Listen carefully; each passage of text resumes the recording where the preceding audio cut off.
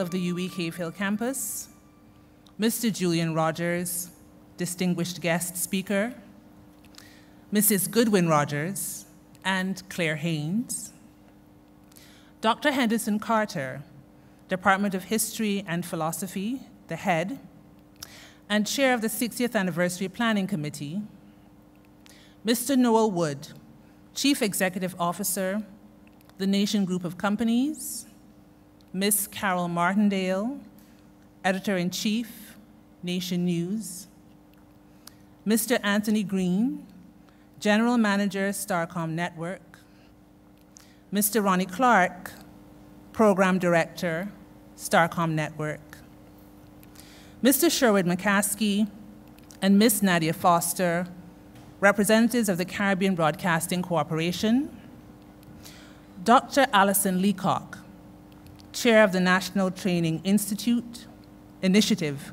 my apologies, members of senior management and staff of the University of the West Indies, specially invited guests, members of the media, ladies and gentlemen, both in this physical space and online, welcome.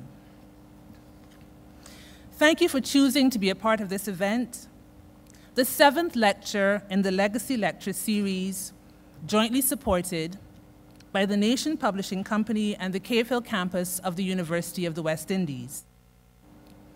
It is an impressive name, Legacy, because it's both a memory and a wish.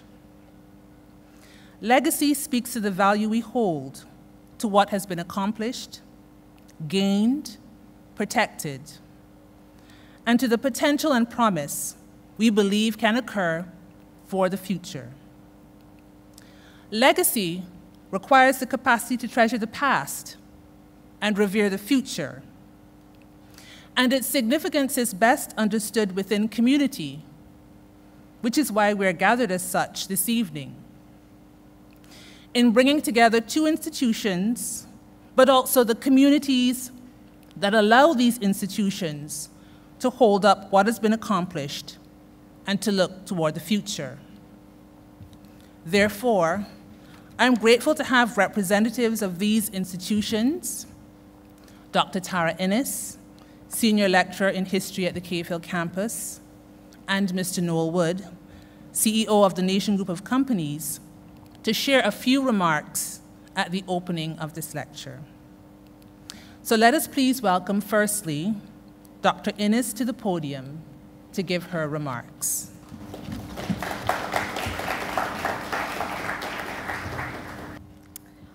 All protocol having been established, it is my very great pleasure to welcome you all to the University of the West Indies 60th Anniversary Legacy Lecture Series.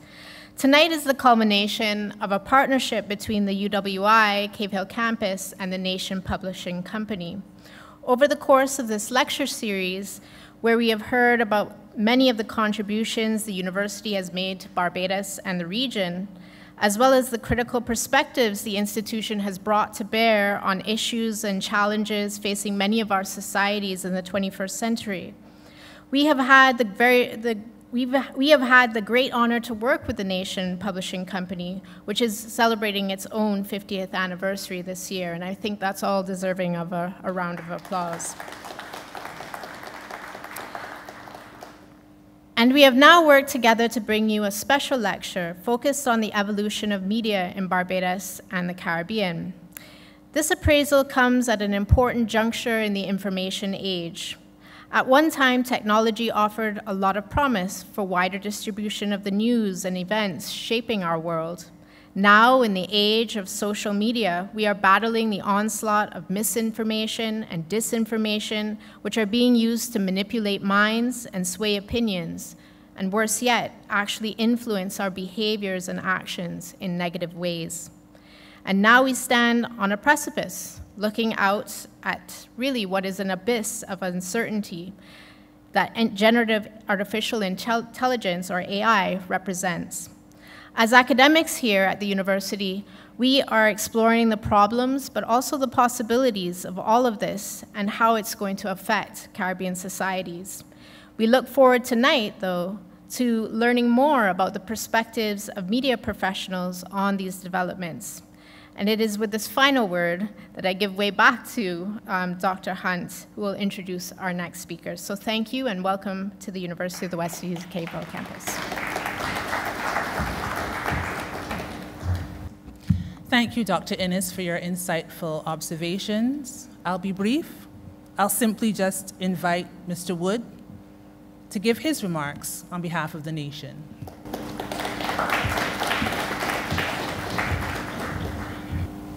Protocols having been suitably established, good evening. I'm pleased to see so many of you here this evening, and I notice our former CEO, Vivian Gittins, in the audience, and long-standing advertising manager, Mr. Wilfred Field, in the crowd. Yes. I'm honored to be here tonight to deliver the opening remarks on behalf of the board, management, and staff of the Nation Publishing Company Limited in celebration of the 50th anniversary of the Nation and the 60th anniversary of the University of the West Indies Cape Hill campus. These two organizations can both boast of changing the lives of many on this island, and it is a privilege that they've been able to come together to mount this series of lectures. I find tonight's topic particularly intriguing because, like many of you over 45, and I'm going to show my age now, I grew up in a house where Rediffusion reigned supreme. It was the only station we listened to because it was permanently on in our home. We grew up hearing voices like Olga Lote-Seal, Alfred Pragnell, Frank Pardo, young Julian Rogers, and others of that stature. And then Julian Rogers came back and transformed VOB, two other staples on the media landscape, VOB and Julian Rogers. Back in those days, Rediffusion did not have to compete with anything or anyone until CBC came along. Now I'm told there are as many as 16 radio stations in Barbados, competing for different audiences, which is testimony to the changing media landscape on the island. Once upon a time, we would have said the future of this media landscape was AI. But in fact, AI is here. Artificial intelligence has arrived, and there was not even a fanfare to announce its presence. It kind of crept up on us because we've been using computers and fancy cell phones for a while, asking all sorts of questions and getting the answers, but not thinking about it as AI.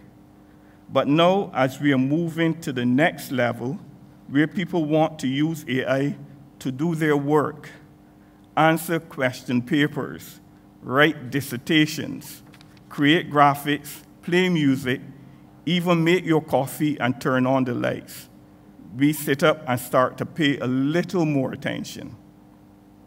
At the Nation, we have gone from one printed publication a week 50 years ago, using typewriters and pasting up copy on a page, to operating with computers and now a fully online e-paper on our website and a strong presence on key social media platforms.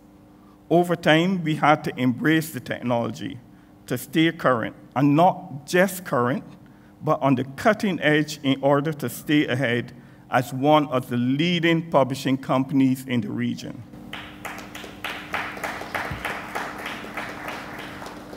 But however we move forward in the future, we will always be mindful of the principles laid down by our founders, principles of good journalism based on honesty, integrity, and truthfulness.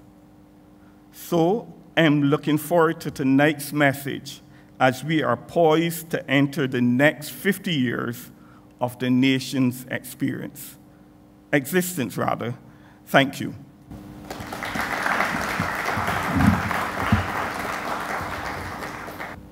It now falls to me to introduce tonight's featured speaker, And I feel as though I'm going to be echoing some of Mr. Wood's observations. The Caribbean has its stories, its voices, its memorials. And as a regional university with an international reach, we have the responsibility to build on and protect the knowledge and experiences of where we are, where we come from. This is part and parcel of creating legacy. Thankfully, as I have observed earlier this evening, this is not a responsibility we shoulder on our own.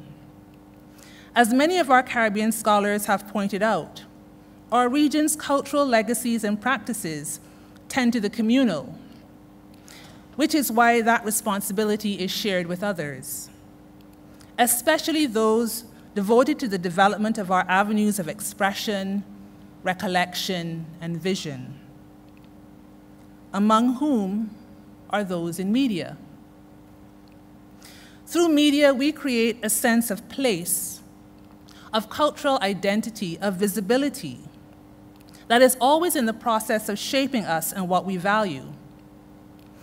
As Mr. Wood pointed out, for those old enough to remember a pre-internet world, media was in a different way already social, in that it has always done the work of connecting us with the world beyond our homes.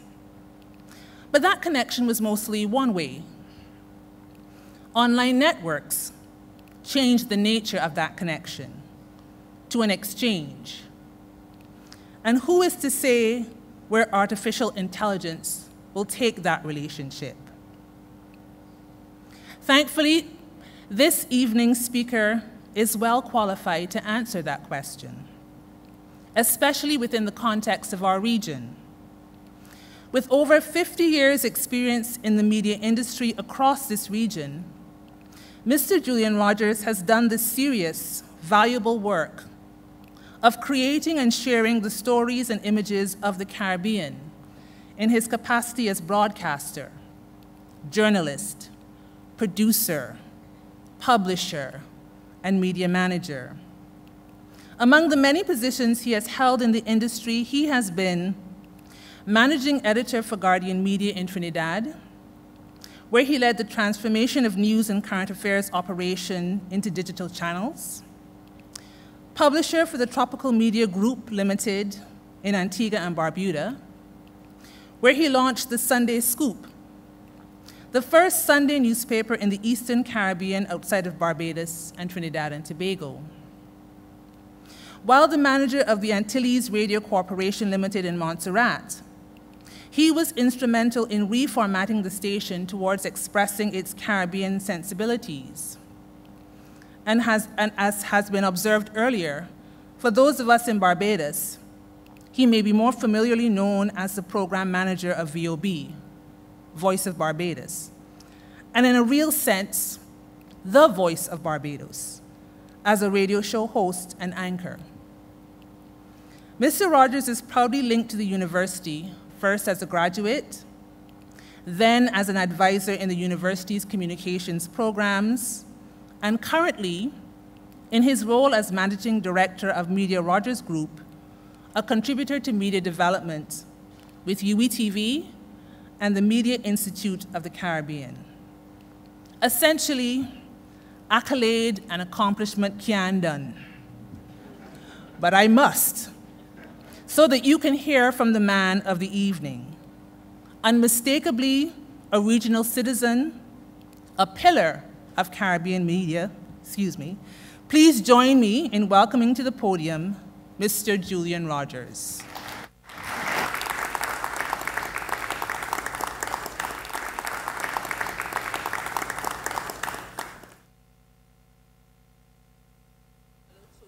Towards the end, when I read your CV, it was just impressive. It's just phenomenal to see the amount of work you've done. And so, as I said, invite him to the podium, but I really meant invite him to the stage, because it's from here you'll be giving your presentation. So once again, please welcome Mr. Rogers.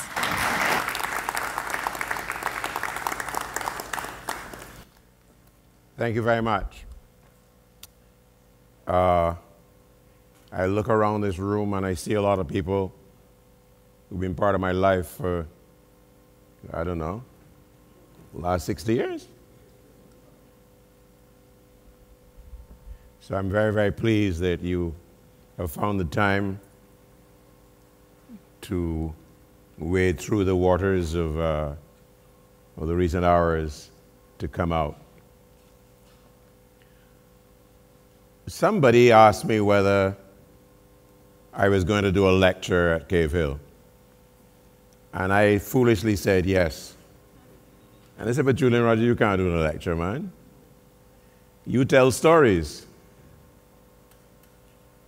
So that kind of stopped me in my tracks. And therefore, I'm going to take that person's advice and tell you stories. I also learned from one of my former students that you should not be a slave to your PowerPoint, and that you should let it naturally flow, and therefore I'm taking that advice. You take advice from younger people, it works. I have to give you the story behind this lecture or conversation with you. Chelston Lovell called me, I'm sure it must be nearly a year ago, to ask me if I would join in this effort of delivering a lecture at the university. And I said yes, not thinking what would be required of me. Until a few months ago, he called again and he says, we have a date. Would you be available in November? And I said, yes, I will be available in November as long as it is close to my birthday, which is the 11th.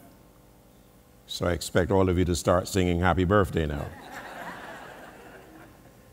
So we finalized that the lecture will be done on this date. Then he called me back and he says, so what is going to be the title of your lecture? And I said, can I call you back? And I went to my computer, where I live 24 hours a day when I'm not sleeping, and opened up my PowerPoint, which is my first tool anytime I'm working. I'll tell you more about AI afterwards. So I figured out, you know something? Julius Giddens said that Cave Hill is celebrating 60 years, and you've been in the business for 60 years, so you have a parallel story. And that was it. From rediffusion to AI. Something else happened as well. I have been trying my level best to respond to the people who tell me every time I talk about my experiences across the Caribbean in media, they say, Rogers, you should write a book. And including Julius, of course. And my daughter, one of my daughters, Shani, who studied at a very prestigious university in the United Kingdom, Leicester, famous for training a lot of media people, I started writing something, and I showed her. She's my daughter, she loves me very much, but she is as unkind and as critical as Alison Leacock. And I decided after that, I ain't writing no book. If that is the cruelty that I must undergo, forget about the book. My biggest problem was finding the right title. If I could get the title right, I could begin to write. I thought about writing about my many wives and girlfriends. And I was going to portray the many wives and girlfriends as my travels across the Caribbean, working in Montserrat and Antigua and Barbuda and St. Kitts and Anguilla and St. Martin and having an impact and interesting in Guyana and St. Lucia and Dominica and so on. Those are my girlfriends. Don't ask me about my many wives. That's my business. So I failed every which way in which to get this book started. But tonight, I'm happy to report that thanks to the university and Charleston and Julius, I now have a title for the book. 1. 2, I've written 31 chapters.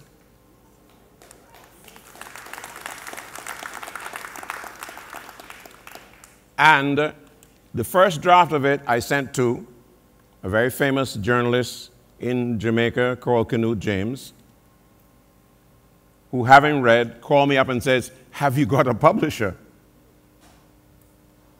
And I said, "No, I mean, I could self-publish, I suppose, or that's what you do these days." He says, "No, you have enough here to send this to a publisher." And I said, and my wife, Allison, said immediately, "So you'll get a big deposit on the book?" That was our main concern. You're going to get an upfront fee? I don't blame her. So I have to tell you tonight that I've written so much about the book. I have found a tool online, thanks to AI, to assemble and rearrange the chapters, etc. And I've also set myself a timeline, which was something that Canute James said to me. He says, "When do you think you'll finish the book?" Hear me, by Christmas. He says, "You sure?" I said, "Well, you know, yeah, this is November. I go to Barbados, I come back. I could spend like 3 weeks writing and whatever else. I'd have nothing else to do, and so on." But I get up very early in the mornings. It is a bad habit from television, where in doing morning shows, I'm up at 4 o'clock, and I'm on the road by 5 o'clock to get to the station to make sure that my face looks right and that my show rundown is right and my guests are standing by and the production crew have coffee and so on. And it came to me, you have to be crazy to talk about putting together this book by December. But you could do it in time for the 60th anniversary of your entry into media, 1st March 2024. I have a timeline, friends. So you can invite me back for the book. So here we are. I have a title. Wow. One of the problems I'm going to have tonight is that I have to be fully aware that you all would like to go home at a reasonable hour, and that I shan't keep you here till midnight. But I could easily keep you here till 4 in the morning talking about the media. Easily. Easily do it. But here goes. This is Rediffusion. And I'll tell you a quick story. Back in 1963, in December of 63, which is similar to the song by the Four Seasons, I went with a group of students to Rediffusion to buy some advertising for a concert that the cooperative high school was having. As luck would have it, when I arrived there, the only person available to do business with us was the sales manager at Rediffusion. His name was John Oxley. God bless his soul. Do you know what happened? We transacted the business. And when it was finished, John Oxley turned to me and he says, "Young man, are you interested in radio?" And I said, "Yes, sir. But I'd like to go to university first before I even consider anything like that." I didn't tell him that my father wanted to be a doctor and a lawyer and all them kind of things, right? I never said anything to anybody about that encounter. the children who went with me, I've been trying to remember who went with me. I remember a few people, but they remember well. Do you know in 1963, in December, my father retired as the old age pensions officer for the parish of St. Michael. My father raised me, my father and I in a house. And the day I realized that my father was not going to work, I had no clue what a pension was. I went looking for work. Where should I go? But to Rediffusion, to Mr. John Oxley. And I said, sir, this is the situation. I need to get a job. You know what he said? You hold on a minute. I'm sending you downstairs to the program manager's office, Frank Pardo. His secretary arranged for me to do the audition. I did the audition in January of 1964. I got a call. Could I come and see them?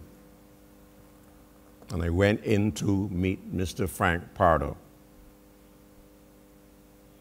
I went with a tie, which my father had tied at home, but I wasn't happy with the way he tied the cigarette knot. So I went back to school to Wilbert Callender, the headmaster, and I said, sir, I have an interview at Rediffusion. Can you fix my tie? He tied the tie. I went across the River Road. You know where Cooperative High School was? Corner of Mountain Dales and Halls Road, right in a shop. What used to be a shop, actually. And there was a shop across the road. I went there. Frank Pardo said to me, young man, you did a great, I'm paraphrasing now, you did a great audition. We'd like to hire you. Only one problem. You are so young. I was 16 years, so November, December, January, February. You understand where I'm coming from? In 1964. He said, you are so young. And I said, sir, I need two things. One, I need this job because my father is not working. Secondly, I'm the head boy at school and everybody else is older than me. He says, there are people working here who are old enough to be your father. I said, sir, no problem, I can handle that. So I started on the 1st of March, 1964 at Rediffusion. And this is the era when Rediffusion came into force. The first subscriber hooked up, right? The first telephone conversation, New York to San Francisco to Indonesia to Holland to England and back to New York. Can you believe that? If they could see what we do right now with the phone, they'd freak out, right? And November 15, 1935, the Nazis revoked German citizenship for the Jews. All this history keep repeating itself, right? Right before our very eyes. Whoa. So what did Rediffusion provide? Rediffusion was a companion. You heard reference to it earlier. It was the only radio station that had available in that format. If you had a shortwave radio, yes, you could listen to the BBC and other international stations. But Rediffusion, which was relaying news, entertainment, and whatever else from around the world in that whole period, 1930s, 40s, 50s, coming up to the 60s, when they started incorporating a lot more of their original content. And I could spend the whole night talking about all the personalities that went through Rediffusion, etc. When I joined in 1964, there was a big ruckus in the company because they said they hire a little black boy. Because the people who are on the air, let me go through that very quickly for you. The man who walked me down the corridor for the very first time in Rediffusion and turned to me and says, "Can you type?" And I said, "Yes, my father bought me a typewriter last year." in summer, and he told me I need to learn to type. A little Olivetti typewriter, and he brought the Pitman's exam typing book as well. So I had no choice. Nick Stanford is going down the corridor, and that corridor represented a place of work for George Mossbaugh, eventually Olga Seal, Arnold Rampersad, Yusuf Ali, Leslie Sion, a ton load of very special journalists, Joe Broom, who you feared to hell, who strode down the corridors, and if you did anything wrong on the air, he would let you know that you should go back to your grandmother's house and stay there and never come out again. These were giants. And this little fella arrived 16 years old, not even 17, expecting to be a radio announcer. And what happened? He took me straight to the program department. I walked in, and all these people were there preparing programs, typing away, etc., good-looking Marquita McKenzie, and so on, right? All that I'm saving for the book. You all can get all of them stories, okay? But what I learned was that rediffusion was the source of everything that Barbadians believed in the news, first of all right? There was a standard at Rediffusion that was controlled not just by Frank Pardo and Alpha Pragnell, but by Pappy Lovell, the security guard who went to Cuba and cut cane and whatever else and came back to Barbados. And if you made a mistake on the air, God help you when you were coming back to try and leave the building, Pappy Lovell will just quietly say, boss, it wasn't too good today, you know. That's his standard, okay? That was Rediffusion. Death announcements. Till today, Rediffusion still making plenty of money, right? From death announcements. Not only Rediffusion, every radio station and TV station across this Caribbean and the newspapers as well. So you need to understand what force Rediffusion was at that time. It was cable radio, guys. For you who are too young and let me explain to you how the thing worked. At the headquarters of Rediffusion, which is now on River Road, but it wasn't always there, it was on Trafalgar Street, you had a setup that fed that signal across Barbados via the telephone poles or the electric poles, etc. Just wires, huh? Wires going from place to place. Eventually, well, they had what they call booster stations along the way. But wires going eventually from house to house, huh? So it wasn't just a direct line from the pole to your house anymore. There was, in some areas, they could literally move it and hook up Paulette House with Carroll House because they were living next door to each other. That's Rediffusion, okay? I don't want to talk about Joe Tudor and Olga Seal and all these people. I mean, we can spend the whole night talking about the value of Rediffusion.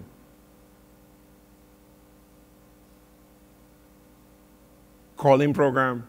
Frank Pardo did a calling program once a week, on a Thursday night. Leslie Sion, brilliant, not just in putting the news together, but presenting it. What an outstanding voice, and a guide and a mentor for me. 1966, I am doing my first real serious outside broadcast, and I'm there busy looking over the notes in the newsroom and whatever else, and Leslie Sion hovers over me very quietly and says, young man, tomorrow, when you're on that broadcast, I want you to just talk about what you see. All them notes and things that Alpha Pragnell prepare, and so on, the history of this and the ding. And I followed it to the letter, so much so that when I returned to Rediffusion, Leslie Sion said, good show. Okay, you know, you do a little bow, right? Good show. One of the best compliments I've ever received in my life, okay? Okay, let me move on, because we can be here a whole time.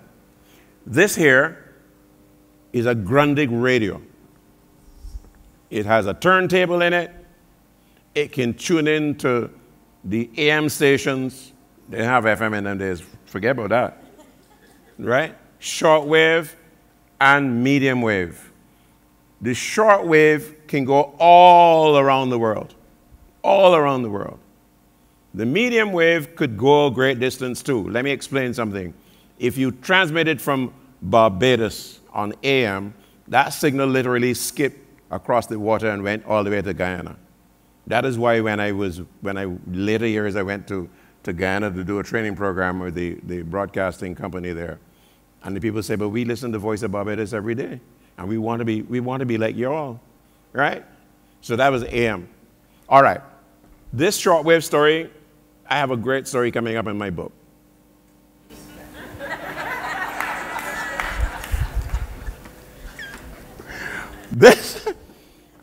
This is where Toyka is, right? This is how many people across this Caribbean saw video news. The Government Information Service had these mobile units, and they went to playing fields. They go to Belfield, and they go to Bayland, and down out in back of St. Lucie and so on, and put up a screen, and that speaker on top there, belching out the sound, and people standing, around. It was a drive-in cinema, isn't it? All right. I want to say something specifically about the newspaper sector, because we've had newspapers in the Caribbean going back to the 1800s. A lot of papers got started in the region by one person, for instance, who felt that, one, they needed to make a statement and raise the public's attention to particular things that were wrong in the relationship between the islands and the colonizer, whether it was the British or the Dutch or the Spanish, etc., across this region. So they were the single-man operations, etc. This was what they call media for the public good. These people this was not a business, Paulette. They weren't trying to make any money. Right, Wilfred? This is not about selling advertising. Right? You never sell any advertising in your life, right? Okay? So you have to understand the environment in which these people operated. Single men, I didn't find any women yet. But anyhow, my research will win. So, but eventually, let's come to a period here in the 1800s, again in the 1900s, the Gleaner. The Gleaner is still alive today, guys. The Gleaner used to put out so many pages we were embarrassed, right, Wilfred? It was such a thick paper, a broadsheet. We said, what? But I mean, they had 3 million people, so we had many newspapers. Can you imagine we had a paper called The Barbadian, Wilfred? We even had one called Penny Paper. You know how much that would cost, right, Paulette? All right? Look at that. All right? This is an Antiguan paper. You all think Antigua easy? Right? Sorry, camera guys. Bahamas had the Argus, among many papers. Dominica still had a Chronicle until recently, actually. Chronicle is also a famous name for one of the papers in Guyana. Yeah, this is the Penny paper. This is Barbados. See? We got St. Lucia, Gazette. There's another Gazette. St. Christopher. Where is St. Christopher? You know where that is? St. Kitts. Right? St. Kitts.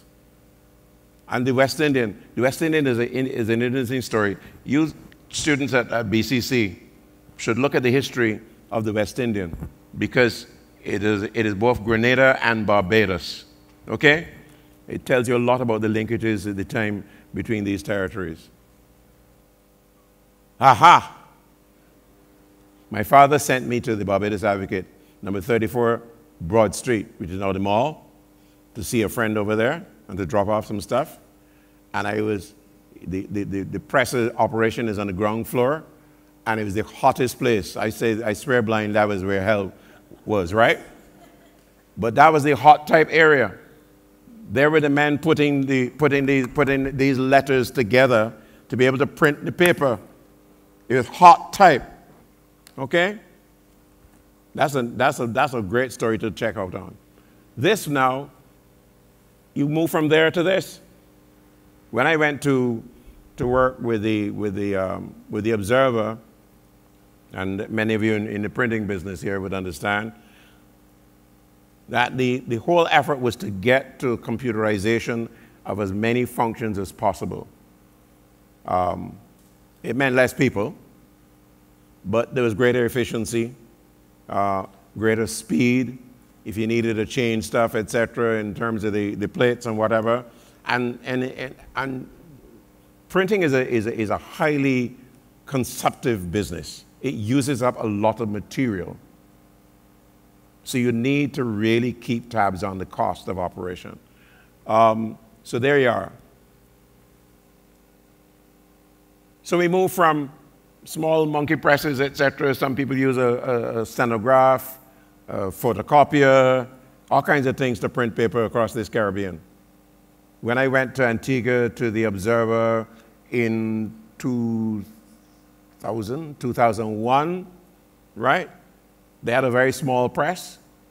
And I mean, really until today, they're printing a paper, not printing anymore because everything has gone online, but it was letter size.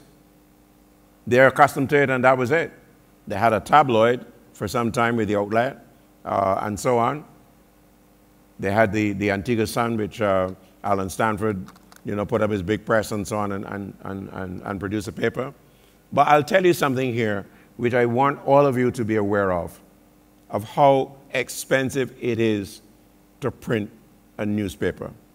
And I'm making an appeal to you today because I know what it is that everybody, every family in Barbados should make a commitment to buy a newspaper every day. That's the first thing. I know that no, serious. I tell you why. Some papers are online. If the paper is online and you can subscribe to the paper online, even if it is free, let me explain what I'm driving at here. The cost of producing the paper is highly expensive. It is nowhere near what it used to be many moons ago. I'll tell you why. They have to buy newsprint.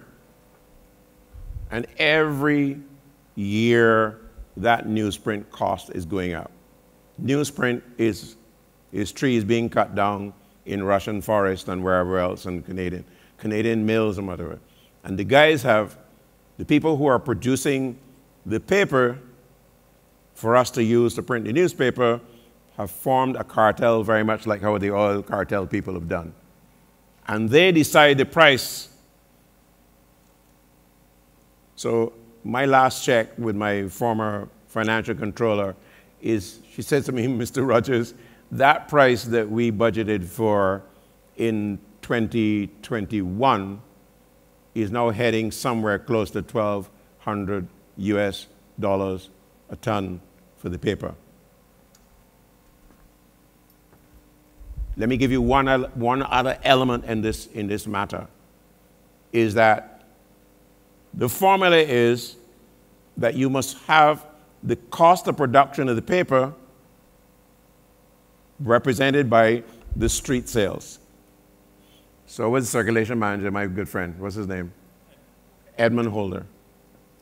So Edmund Holder is expected to have his band of people go and sell enough papers to cover the print costs. What are the print costs? The paper, the staffing, the machinery, the servicing, spare parts. You go through the whole works. It don't happen like that anymore.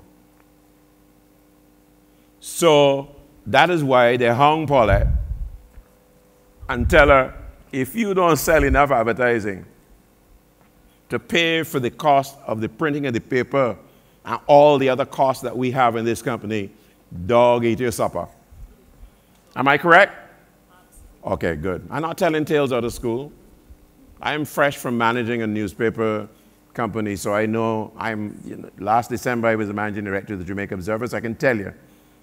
I'm not telling anything, so I know exactly what's happening. So Vivian will be hounding, right, at the top of the chart, and saying, but I have to go to the board and tell them something. Okay? All right. So I'm giving you that sneak, huh? You're reinforcing my message. I have to reinforce that message, Noel. After all, we're in the business together. Okay? All right. So that's one of the things you need to know. I'll give you a window. So seriously, if there's a headline tomorrow, it should read, Julian Rogers said everybody should have a newspaper in their family every day. Okay? It makes a lot of sense. And I'll tell you further, if you invest in the media, and there's not just now the newspaper, if you invest in the media, Gabby will not be able to write a new song called Riots in the Land.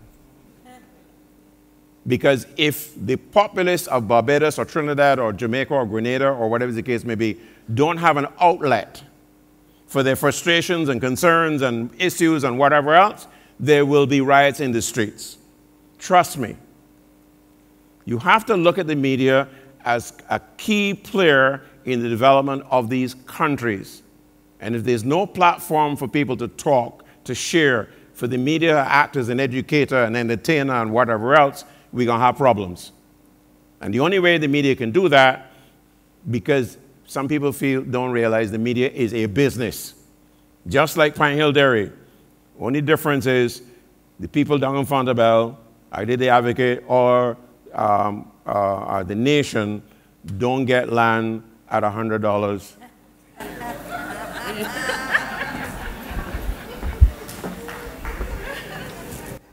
Need I say anything more? I put this up so that, again, my students would understand where we're coming from. This is a newsroom. Okay? You see a typewriter there? All right, that's not electric typewriter. You have to take your hand out and bring back the carriage, okay? All right. Next to that is a teletype. Oh, Lord, you need to go and check up on that. I'm not telling you what that is. That's your homework to do. When I went to Rediffusion, by the way, in 64? Yeah, as recent as 1982. Yes, as recent as 1982. They didn't have electric typewriters. Wilfred? The secretaries had a typewriter that came in a desk from England, and it had what I call bowels. In that you press a lever and the typewriter disappeared into the bowels of the desk. And the first day that computers were introduced at River Road in the sales department by the dear beloved secretary, she resigned immediately. She said, I put in 30 years, I ain't dealing with them computers at all. Which is about the fear, right? Fear of technology. All right.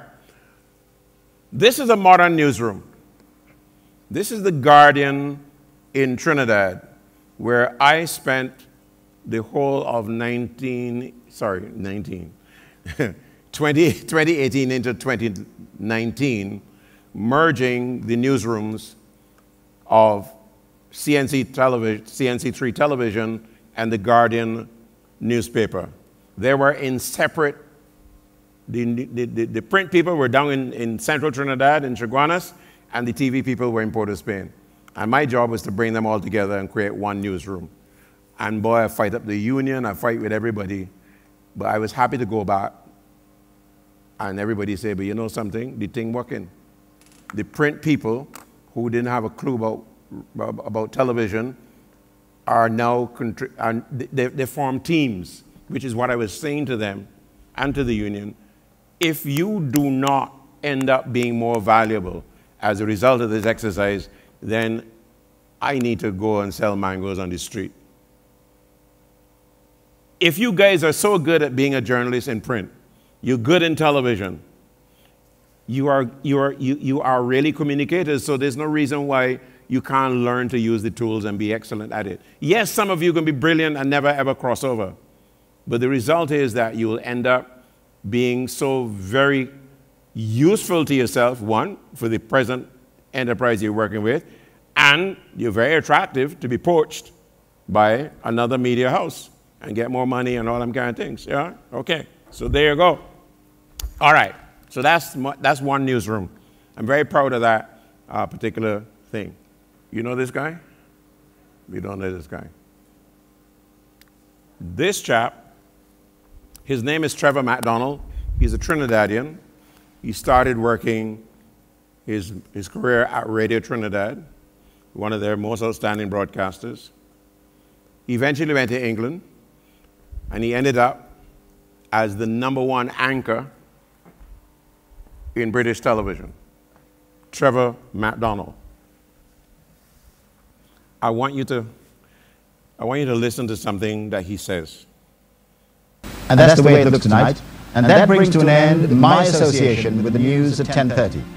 Thank you for watching, and thank you for all your generous messages. Good night and goodbye.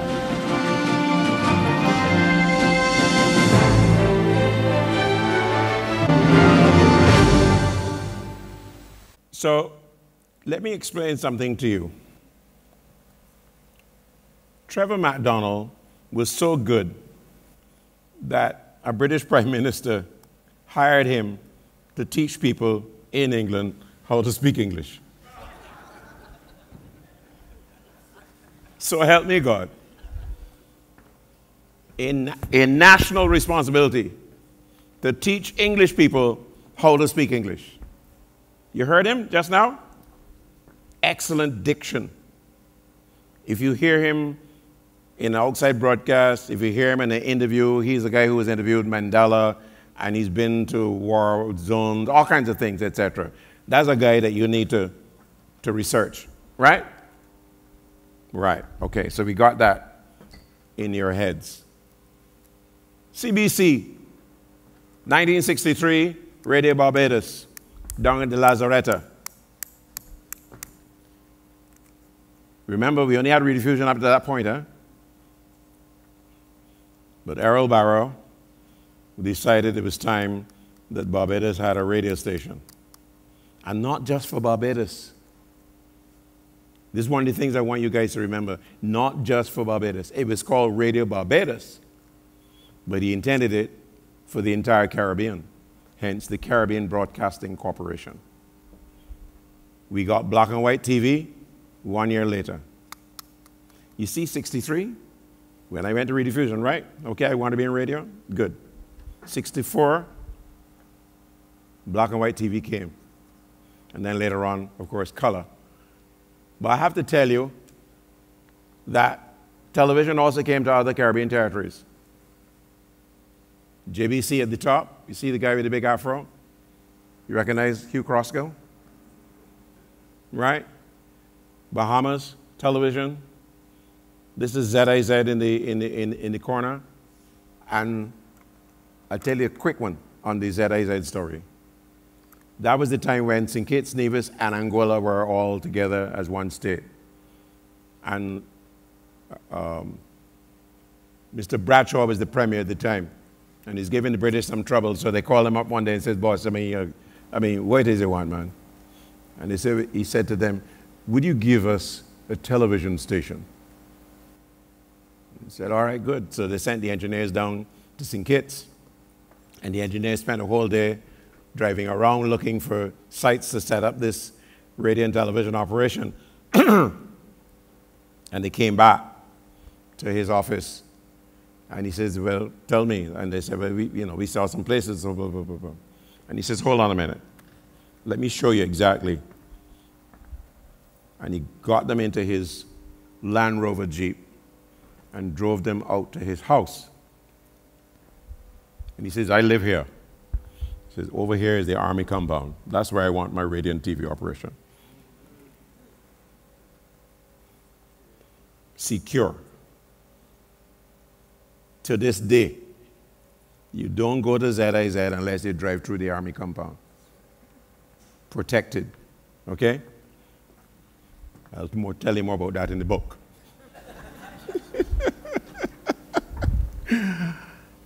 This is Leslie Sion that I referred to earlier. And that WIBS is the Windward Islands Broadcasting Service.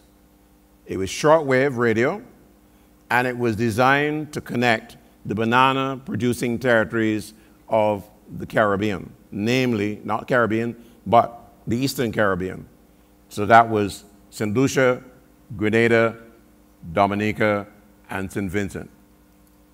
There were heavy banana-producing countries, and they needed to connect. So there'll be news on there about the banana. Most importantly, when the geese boat is coming in to pick up the bananas to take them to England, etc., so that the farmers will know when to cut and have the bananas ready for day-o, day-o, daylight come and I want to go home. Right, okay. So much for my singing career, so stick to the book. This is Radio Antilles. Radio Antilles was set up in Montserrat by happenstance, I have to tell you. The original station was in Europe. Sorry. The original station was in Morocco, owned by some French people. And the Moroccan government started looking at this huge, powerful transmitter and decided that they wanted to take it over. And in the dead of night, the owners spirited that transmitter out of Morocco and left in place a much smaller transmitter for the government to take over. And that transmitter was floating on the water for some time, trying to find out exactly where it should be set up. And they approached the British government. They looked at Barbados, and Barbados said, no, we don't want it, and so on and so on and so on. Anyhow, the British said, why don't you go to Montserrat? And that's where Radio Antilles ended up. Huge AM transmitters, huge shortwave transmitters, and they broadcast in English, French, Spanish, and eventually when Deutsche Welle, the Germans, took it over, they started to broadcast in German, not for us in the Caribbean, but for Central and South America, where Germans are. So Radio Antilles, I went there in 1970 when David Rudder told me you're talking about David Rudder, Michael Rudder. Michael Rudder told me that they needed a radio announcer at Radio Antilles. And that was the first time I'd left Barbados outside of going to Trinidad once as a manager of the Fantastics band. I knew about Radio Antilles. I listened to the station a lot. And I knew it was an old, really featured a lot of pirate DJs, former pirate DJs from England. And so I went there in 1970. And I was off and on. Eventually, I became head of the English service. 2 years later, I returned there. That was the start of a number of things. Antilles had a couple of correspondents in some of the territories in the English-speaking Caribbean, but I decided, two things needed to happen. Radio Antilles never played any Caribbean music except the Merryman and Sparrow. So that was the first thing I needed to change. The second was to expand the Caribbean, the correspondent network, to every territory where Radio Antilles was heard. So I looked out and found Guyanese, St. Kitts, Grenada. Well, we had Grenada, but I got Grenadian in. St. Vincent, Trinidad. That's when I went to Trinidad, and over a dinner of snack chicken, I remember I hired Dick Henderson to head up the newsroom, and so on. But that's a whole other big chapter in the book. I want to raise this matter of the BBC Caribbean service because I think it is part of our media landscape. Here was a situation where we had Caribbean journalists based in London beating the tail off of us back in the Caribbean by making good, solid connections. They had 4-hour difference anyhow. But the stamp of the BBC, one, allow them to have access to people, particularly leaders, when we in the Caribbean didn't have access to. In other words, we're calling from the BBC Caribbean service. Can we speak to Prime Minister, please? And you get put on to the Prime Minister. But if I pick up the phone and call Prime Minister, I ain't getting through. You understand? That was the way it was. But they provided a vital service for us. And of course, it goes back, way back, when a lot of the outstanding authors, writers, etc., were broadcasters and contributing to the content of the BBC Caribbean service. So you'll see going back to 1943, the service is closed at one point, then reopened again, and then shut down in 2011. And a long list of famous people were there. All right, I have to go to the controls, because some of you are familiar with this sound. Oops, sorry. Julius, I'm not doing something right here. What is it? Anyhow, let me tell you what that is. What the zeros and the ones, really, the sound that was supposed to come out there was when you had to dial up for internet. You remember the song? Right? Okay? And sometimes it connected and sometimes it didn't. Oh, man. Look at us now. 100 meg at home. No problems whatsoever. Okay? Come a long way. Talk about coming from a long way. Look at that. The evolution. Who in here had a Nokia phone? Everybody? Everybody had a Nokia, right? And look how they lost their way now. Anyhow. How many people had a brick? What I call a brick, next to the red phone? Huh? Yeah, next to the Nokia was the brick. Okay? That's a Motorola Fold, which is now topped off by Samsung's Fold and Flip, etc. Okay, so much for that. How many people had a Collier's Encyclopedia in the house? Put your hand up high. Right. Every Bajan house had to have one of them. There were two things that used to happen on the weekend, Allison. The man that's picking up, the Indian man picking up the money for the clothes, and the other fella picking up the money for the encyclopedia. Right? No matter how desperate your family was, your parents can make sure you get an encyclopedia in the house.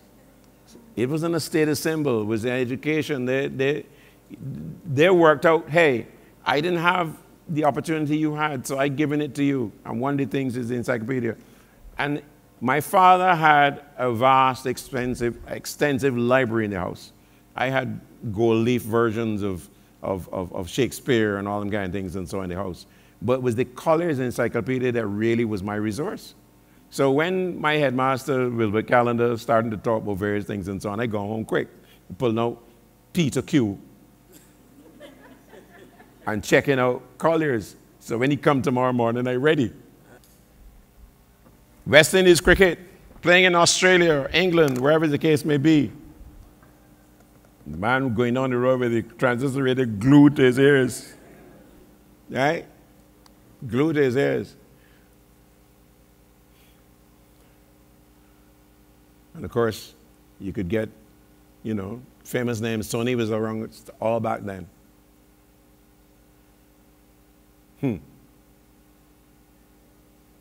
So here we are now. I put this up, and I'm sorry, this is Lara making big scores, right?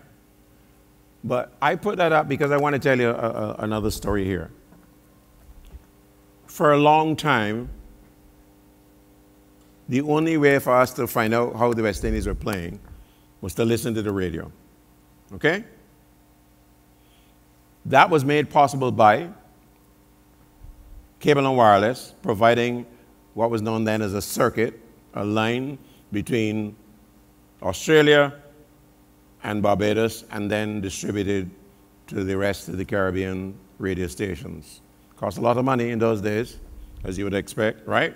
From cable and wireless at the time, providing they didn't have any competition, right? I put up Caribbean Broadcasting Union because the leaders of media at that time decided, oh boy, this thing is so expensive, we really need to get together, make one approach to cable and wireless, we share the costs. And so Barbados, Jamaica, Trinidad, and Guyana paid a major portion of those fees for those circuits, right? And the other territories paid on their share. That was one of the ethos of CBU, Caribbean Broadcasting Union. You'll hear me talk about people like Hugh Chumley and so on. And the other was to bring together producers and writers and journalists in what they call Project One. So that you had somebody from Jamaica, somebody from Antigua, somebody from Trinidad, and somebody from Guyana, and they went to one territory to do a particular story. And they did that package, and then they sent it back. And one of the things I remember was I was at university in 74, 75, and the first ever Commonwealth Prime Minister's meeting was held in Jamaica, and the CBU gathered a set of us together. Think about that. Ron Sanders, Jones P. Madeira, Julian Rogers, a little fella, right? And a Jamaican core of people. And every day, our job was to track down the leaders of the Commonwealth Prime Ministers and tell the stories to the rest of the Caribbean every day. So that is part of that history. Of course, the CBO has gone on to doing much more than that in subsequent years. Then Kana, which is really the successor to what was Reuters Caribbean, is like we gained our independence then, and we started now with our own staff and driving the news production process with our own networks of correspondents. The CMC was really a commercial side to this entire business. The CBU and the CBBA, was it? Anyhow, there are two groupings, both making an approach to the European Union to set up a set of satellite, what do you call that? The dishes, big dishes, these transmitters. Anyhow, and they said, well, why don't you guys join forces and create one entity and make one approach? So that's where CMC was born. Quick one on training, which I think is very, very much at the heart of where we go in the future. You have the Barbados Community College, you have CARIMAT, and by extension, wherever the university is, there's some training component there. King Gordon School in Trinidad, and the Media Institute of the Caribbean, which is in recent times, concentrating particularly on investigative journalism and really, really doing an outstanding job. Kiran Maraj and Wesley Gibbons, etc. Do you see me? Anybody see me? I had an afro. What's wrong with you? Right? Yeah. Louis Lee Singh at the end from Trinidad. The chap at the back, I can't remember his name, but he was at the government, the Jamaica Information Service. Salisha Ali in the wheelchair from Trinidad and Tobago. She had lost her legs in a train accident many moons before that, many moons. Outstanding broadcaster. Rose Willott behind her. Alma Mokien, who was at University Radio, and she was a mature lady who decided that, hey, they have a training program at university, I'm going to be there. Up above her is Keynes from St. Kitts. Behind him is a chap whose name I'm trying to remember from Guyana. That's Michael Maycock there with an afro next to him. Down in front here, this little lady is Flo O'Connor from Jamaica. Oh boy, fantastic lady. Michelin from St. Lucia next to her. Avril Hossain, Trinidadian, doctor in communications, etc. Patel next to him is from Jamaica Broadcasting. Avril Rollins, who was the deputy principal at the time. Eustace Usher on the end here from Belize.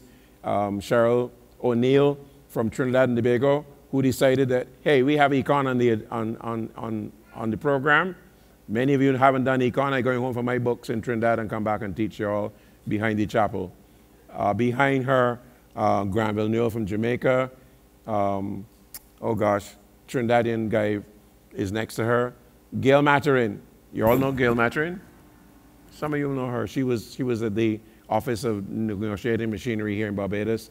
The brightest person in the whole class was that guy at the back, Frank Campbell from Guyana. Frank Campbell from Guyana. Among our lecturers was Professor Rex Nettleford and Roy Auger. And we used to scramble into Rex Netterford's office at the Trade Union Center. It was big enough, you could only turn wrong in it, right? And 30 of us going there. Some of us on the ground, one of us standing up, what was going, because you don't want to miss a Rex Netterford class, no matter what. Yeah? There's a man teaching you about history, government, and politics of the Caribbean. You don't get sick. You don't miss that class. You don't miss Roy Auger, etc. All right? You miss Compa, though, right? Quick one. Professor Compa taught economics. When he came to the class, he was the first class. Every day, daylight saving time. So you understand Jamaica dark at that hour. And we saying that, why does we have to be here? I mean, this place dark, right? Anyhow, Compa would come into the class and he have a little speaker system and he come and he set it up. He have a very, very small voice, so you have to amplify that voice. The most boring class anybody. boring class. Compa, Professor Compa. But all of us, this girl, Cheryl O'Neill, determined that we would pass econ. She go home in the break, she bring back her books. And guess what? She said, half of you will sacrifice to go to Compa class in the morning. And the other half will go with me behind the university chapel, and I will teach you all econ. You know, all of us pass econ. Right? Compa put down a book in the thing. You see this here? This is a telephone directory, which is a waste of time anyhow these days. He brought the economic report for Jamaica, which was about so big so, and put it down on all the desks in the exam room and tell us, please find the stories. This is the first time we ever see that publication in the first place. But that was it. But we passed. Anyhow, that's Compa. Okay, let me move on. How am I doing with time? I suppose it's 11 o'clock, right? Okay, I'm going to go to a couple of things. One is the reality of social media. This is where Facebook is. I showed this earlier to somebody during the rehearsal, and they said, but I can't believe that Facebook is still on top. It is. I know many of you on the Instagram, etc., but it didn't reach nowhere near Facebook, right? Check your facts. This is October reading for social media. And I can go through Facebook, Instagram, Pinterest, Twitter, YouTube, the whole works. One of the things I need to draw your attention to is the mergers of media companies in the Caribbean. And the two prominent ones are in Barbados, Trinidad, and Jamaica. So RJR, Rediffusion Jamaica, right? Okay. And the Gleaner merged. So that's one. And then, of course, you had the merger of the Nation and Caribbean Communication Network, right? And when I say merger, maybe that's not the right word to use, Noel, right? There's a business. Let's come back to the business of this. And in a matter of scale, if your market is too small, what do? You look to export, ain't it? So the Nation got exported. I'm trying to make it as simple as possible for you to understand. But importantly, you understand the kind of visionary people involved in this Caribbean in terms of the media. So somebody like Ken Gordon, who worked tirelessly to bring the Caribbean media together, provide support for the Starbuck News when President Burnham was starving them of newsprint and so on. All right? But the minds that put these mergers together are really the heart of ensuring the survival and the ability to thrive of media enterprises in the region. Their dream is that we would have a Nation newspaper going across the entire Caribbean and a Gleaner going across the entire Caribbean, etc. I have to tell you, the internet has made all of that possible now. So let's talk about media viability, because I think this is one of the things that is critical for everybody to understand, because you all have a stake in it, okay? So we have to chase the money tree. Where is the revenue going to come from to sustain the media enterprises in the region? I made one suggestion. If every household bought a newspaper, if every household had cable TV, if every household is subscribing online to the media that is available in their territory, the point I want to make is this. It is possible for those who are doing online media to know exactly when and who is reading, absorbing their media. Those numbers are important. It's important for them to take that to the advertising community and say to them, I have 100,000 eyeballs. So if there are 90,000 households in Barbados, and every household bought a newspaper tomorrow, the nation would have to ask the advocate to help them print, right? Or vice versa. You can print 90,000? We come to that. We'll talk about that, right? But I'm just giving you the economics of this. You have to understand what's happening here, all right? So on the online side now, Barbados Today, Trinidad Express, Gleaner, Bahamas, whatever the case may be, everybody who is online with an e-paper need those numbers. So when they ask you to subscribe, to put in your name and whatever else, etc., they need that data. They need verification that people are watching, reading, listening. You ever try to look at something on YouTube? What happens? An ad comes up first, right? That's all part of generating income to support whatever you're watching, whatever the source is. So let's understand that. Chasing the money is important for sustaining media enterprises wherever they are. There's no, there's no pot of gold, as I was saying, right? And the dollars are shrinking. And I'll give you another situation.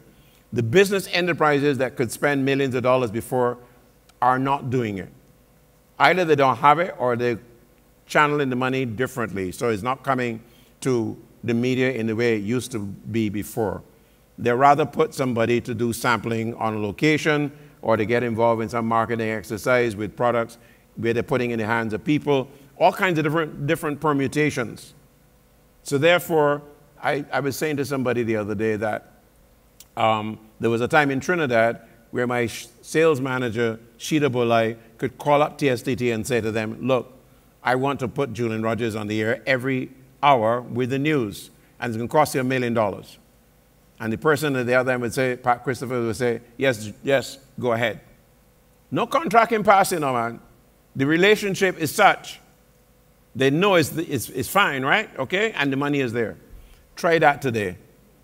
You're lucky if you get $10,000, one. Secondly, it's going to take time for that person to make a decision because they have to go to so and blah, blah, blah, blah, blah, blah, blah, blah, blah, blah, blah. You understand where I'm coming from? The thing has changed radically. So where people think that the media business is making plenty of money, I have news for you all here. It's not so. And it is a business. So the people who come and expect the media to do things for free, I have news for you. It doesn't make any sense. You do not go to Cave Shepherd and ask them for anything for free. So why you should come to me and ask me to do things for you for free? I'm sorry.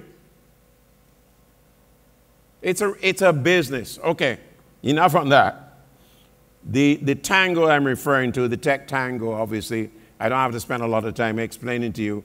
The challenge here is that some people are embracing technology, others are mortally afraid of it, as the case may be. But the reality is it is with us. It's not something coming down the pipe. So all of you who are using, how many people have Samsung phones in this place? Samsung. Who have Apple? Right, okay, boy, all right. So the reality is that all of the tools that you're using right now are part of this whole media landscape. And the technology that you are using every day, from saying to, okay, Google, where's Allison? to unlock your device. She says first, I'll have to unlock my device. Okay, right? So you're using the technology already. So all this fear that you are thing makes no sense whatsoever. You're calling Siri to do all kinds of things for you. Okay? And I want you to also understand that the technology is employed in so many other aspects of our lives. So therefore, forget about it. And Bill Gates, by the way, said in his newsletter, which I read yesterday, that in another 5 years, we are going to not use any apps, which is going to be a death knell for everybody doing an app right now. Because with this artificial intelligence, the person you interact with is going to be the person who does everything without you having to switch between this and that and whatever else, etc. By the way, how do I copyright this now? AI for me is a person. I have christened AI Albert Instinct. Is mine, don't thief it. Right? But I say to Albert, look, I'm doing this lecture on the media across the Caribbean, and I put my thoughts in there. And I say, Albert, give me a narrative for this lecture. And he says, well, it looks like you have a very big job there, but I think I can help you. Turns out, based on my input, a narrative about this particular lecture. I take that, my friends, and I go to Grammarly. I put into Grammarly, and first thing I do is get rid of all of Bill Gates' American spellings. And then I write. I rewrite, etc., and fashion the thing. And sometimes I send it back to Albert. I say, what do you think about that? I said, that's not looking too good. Would you like me to expand on it for you? So I'm telling you, this technology is not just about young people. Everybody of every age, you already have the tools. Please begin to use it. All right, the attention game, I talk a lot about the audience, the importance of maintaining an audience is very, very hard in this digital environment because where before the media had a captive audience of so many thousands of people or millions of people as the case may be, that thing get put up, this pie get cut up in so many pieces now that when you say that you're number one in the market and you look at your numbers and say, well, hold on, compared to who? You're not as big as it used to be, right? But you still have to try to earn the revenues, etc., to sustain the enterprise, but that's a whole nother game. This is my top 10 in terms of media viability. That's 1, 2, 3. 4, you have regulatory maze to go through in a number of instances, whether it's licenses for radio and television operations, right, which is one of my bugbears. And I will tell you in the book my attempts to give Barbados a second television station and how it failed, because after I write the Prime Minister's office and tell him I want a license for TV and radio, and I was there feeling very smart with myself with Jeanette Lane Clark and Linda Warren and this body, next body, I get a one-line letter that says, Dear Mr. Rogers, the government does not intend to grant any additional licenses at this time. 1986, the night of the election, Errol Barrow, let me give him his proper title, National Hero, Right Excellency, right, had said that night that he intended to give CBC competition. And everybody called me and said, boy, Rogers, you're a genius, boy. I'd given up my job as sales manager at Voice of Barbados, Rediffusion, to pursue this second television station for Barbados. Read more in the book. The content cooking show, whipping up a gourmet meal using the only ingredients I have around that you could afford, but to make a meal that is exciting and interesting for people in Cayman or all the way down to Guyana. All right? You're working with what you have. That's a challenge in this industry. And then the talent show. So as soon as you get, boy, in Jamaica, oh Lord, they're cruel, man. As soon as you get a good star going, the thief offer them more money, this thing, the next thing, etc.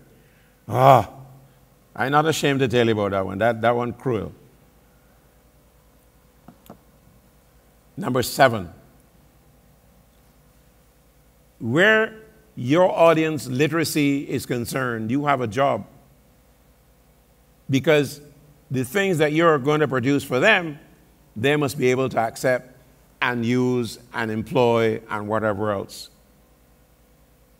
That's what I call the limbo. Then the press freedom situation.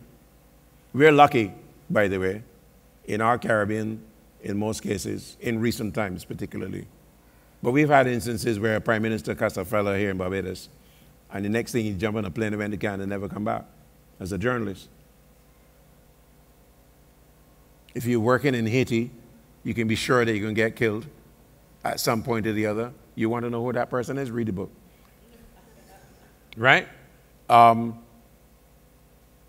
all of us have been threatened one way or another. You know? Harold Hoyt, God bless his soul, fighting hard against the political directorate, who I don't want to label you as a BLP yard fowl or a DLP yard fowl. And you can go through the entire Caribbean. Dr. Eric Williams in Trinidad telling people, burn the Guardian newspaper. Pressure in Jamaica. In Antigua, don't let me start up about that. Right? The government imposed a bond for newspaper publishers. Well, know that the publisher ain't got that kind of money to put on no bond, and so on, right? And the government-owned television and radio systems under pressure for the people who are not able to exercise their journalistic, whatever the case may be. Okay, and this matter of press freedom is we almost take it for granted that we're in a particular situation, but we should never be comfortable about where we are. Always be aware that some threat looms. Whether it's advertisers deciding, boy, me ain't like how y'all put that in the paper today, you know. I put in all my advertising. These are real things. Y'all don't know about them, right? If you're not working in the industry, but that's the reality of what we're dealing with. And then on top of all of this now, we have this privacy maze that we have to go through. The data privacy is upon us. In Jamaica, they're rolling it out. And if you're not, if any enterprise, and not media now, it's everybody involved in this, you have to protect the people's data. And the big one for the journalists in particular is what I call the reality show, this balancing act. Because you're trying to be the source of credible information, but then the other people involved in sensationalism, they're giving you a bad name.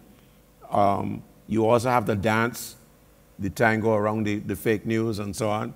And there are people out there competing with you who are running little radio stations online or running newspapers online or blogging or whatever the case may be. This is such a fragmented environment for people operating in the media these days that if you didn't love this thing, you'd leave and go and sell mangoes on the street somewhere or coconut or something because you recognize them fellas don't have as much pressure as you. And if you learn to cut coconut well, you should be all right. But it's like a Wild West. All right. Where will the next Marva Manning come from? Where will the next outstanding anchors and producers and whatever else across this entire Caribbean come from? In an age where you could have somebody reading the news who is not even a human being. That is an Indian anchor. She reading the news left, right, and center. And it is also possible in terms of radio. Radio news. I could sit right here and give you a newscast in less than 3 minutes based on the newspaper that the nation put out today. And have it timed, by the way, to happen at 11 minutes after the hour, every hour for the next God knows how long. And I can give you a female voice and a male voice, and I can give you Julian Rogers' voice, even. I ran a test the other day, and my greatest fear was that when the AI voice did the news, he didn't get the name of Reggie Dumas in Trinidad right. He called him Dumas. So you can imagine I'm in Barbados, you can imagine if I clone my voice to read the news, and my clone voice mispronounced Reggie Dumas' name. I can't go back to Port of Spain. Okay. On the newspaper side, I want to, the next slides are really focused on what would you do with AI. Okay? What time is it, by the way? 4 more minutes. Okay, fine. So the timing is fine. I will tell you that AI can be used for many things. Circulation forecasting, pricing as well, and subscriber retention. You got a lot of the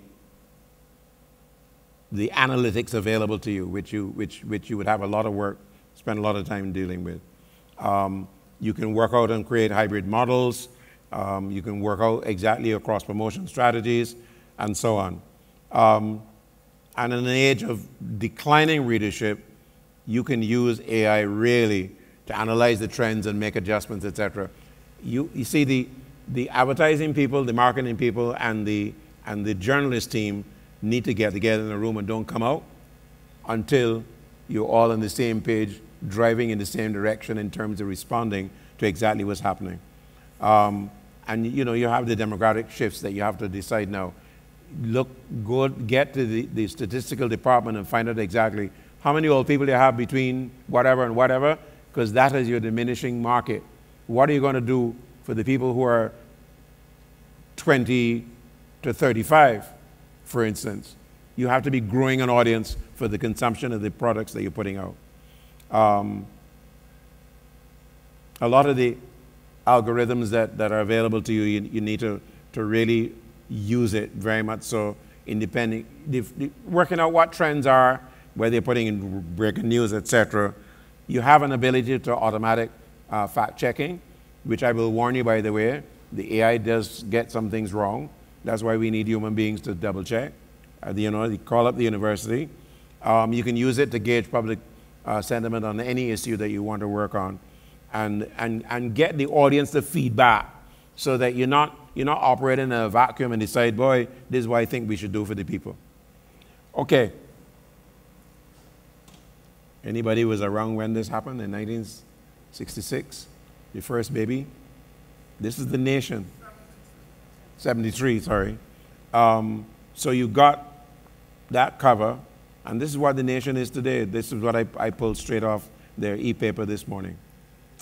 So I want to say at this point, and this is where I'm going to, I want to stand and deliver this, because I think it is important. And I will read what I do have here. Today, as we celebrate 50 years of nation's existence, alongside Barbados' anniversary of independence, we recognize that the nation has been more than a newspaper. It has guided our nation's story, nurturing our spirit of independence, and I applaud you. I applaud the nation with pride, admiration, and for your indelible contribution to our country's narrative. So let us rise and cheer and look forward with eager hearts to the following chapters yet unwritten. To the nation, you're a beacon of journalistic excellence. To a grateful nation, you are a cherished architect of our history.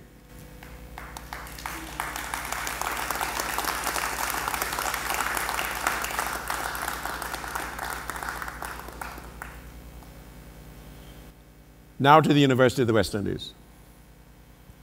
We celebrate this institution, which is certainly a jewel in the crown of global academia. Our expressions of gratitude barely suffice to encapsulate its contributions to our national and regional development. The University of the West Indies is a pillar of higher learning and a cornerstone of our Caribbean civilization. Congratulations to the university, particularly at Cave Hill. Your legacy is one of empowerment, enlightenment, and unwavering dedication to the Caribbean community. Thank you for the opportunities you've provided, the doors you've opened, and the honor of being part of your illustrious narrative.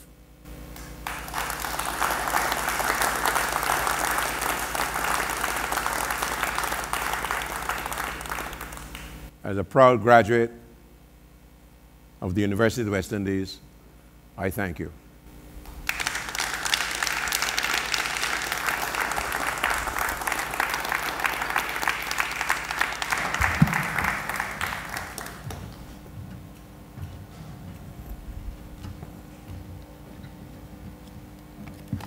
I appreciate so much the historical background that you've given towards media in the Caribbean.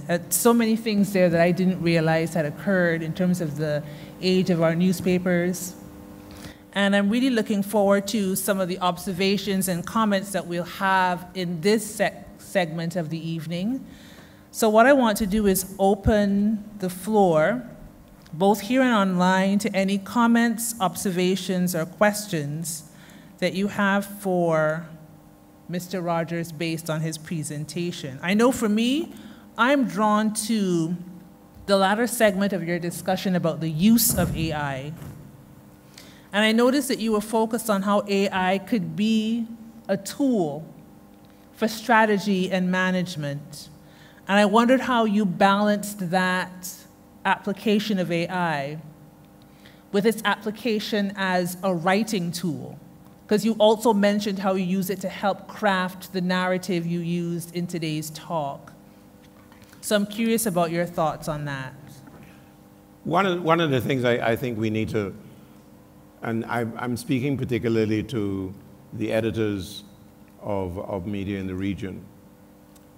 I know that one of the first reactions was that a journalist would use the AI tools to write a story. And therefore, that is not the way you want them to do a story. I operate on the basis of immediacy. How quickly can you put that story together and get it out to the public?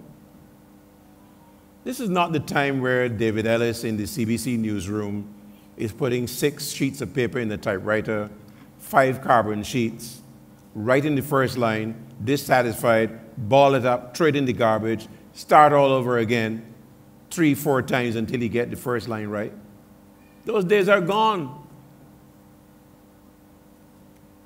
So I am saying that the tools are available for you to deliver very quickly to the audience. The audience don't give a how you put it together as long as they can understand what you put together. So I'll give you a quick example.